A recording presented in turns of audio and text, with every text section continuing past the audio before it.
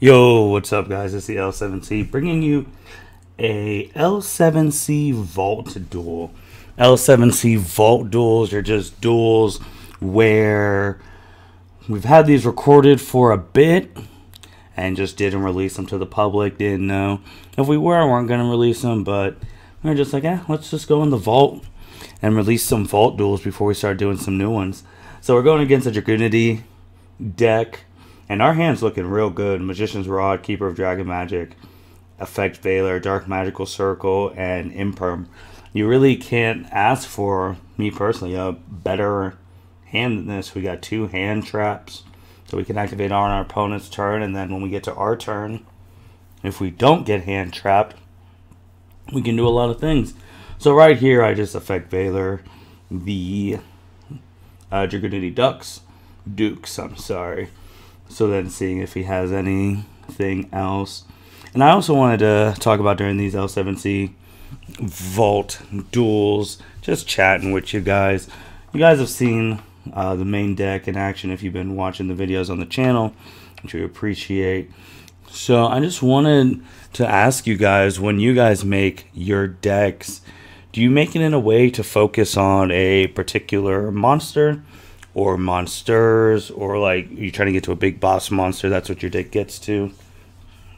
And what I'm talking about here is that my deck has the ability with Polymerization, no Anaconda, to make Red Eyes Dragoon pretty consistently. And I was wondering if I should focus more on trying to make Dragoon, and this is through my own means, an extra poly, putting a King of the Swamp, putting fusion substitutes, even rocking Naya Tamias maybe, because, you know, we don't do Anaconda. But with focusing on a monster like Dragoon, obviously I was a year ago in Japan when it got announced, and the card's a powerful card, but it's not unbeatable. And a lot of the top decks right now aren't even using Dragoon. There was a lot of Yugi tubers. Simo, I think, was one. He had the video where Dragoon would warp the format, but it hasn't warped the TCG format at all. I know it was a big thing in the OCG because that's when they had 3.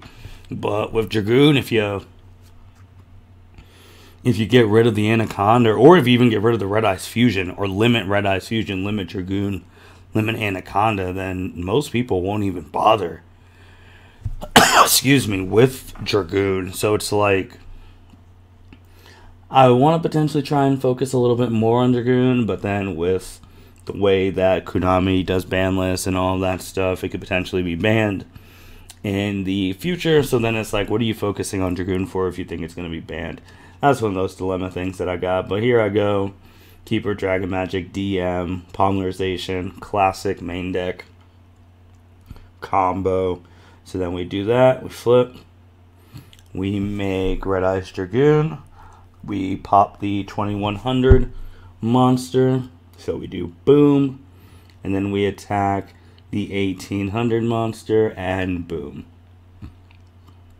End turn. This guy's in a bad predicament because he only has a field spell, and he has 1 card in his hand. I have a Dragoon with 1 card in my hand, so I have 1 negate.